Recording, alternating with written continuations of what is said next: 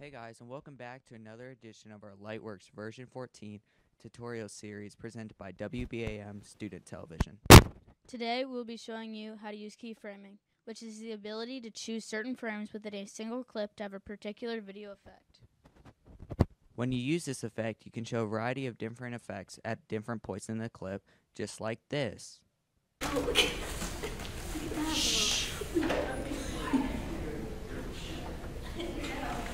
Okay guys, so now we're going to be showing you how to do it. So first what you want to do is go to the VFX tab. And then you want to locate the effect that you're going to use. For this I'm going to be using the zoom effect. So I'm going to go up here to the top left where the little plus is and click it. And then I'm going to double click on 2D DVE. And then I'm going to locate the master scale for zooming in and out. Alright, so now that you have the master scale, you're going to want to click on the timers that you want to adjust. So I'm going to click on the X and Y axis to move it up and down.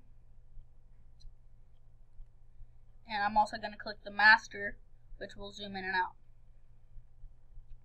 So now I'm going to go to the part in the clip that I want to zoom in and out on. So I want to really emphasize the shushing that the supposed teacher is giving the kids.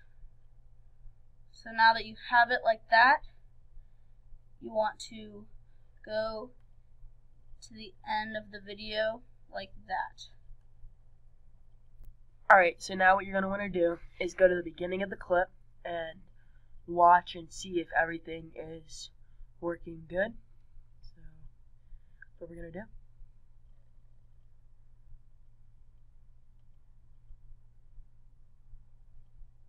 And we're satisfied with that, so thank you for watching our tutorial and tune in next time.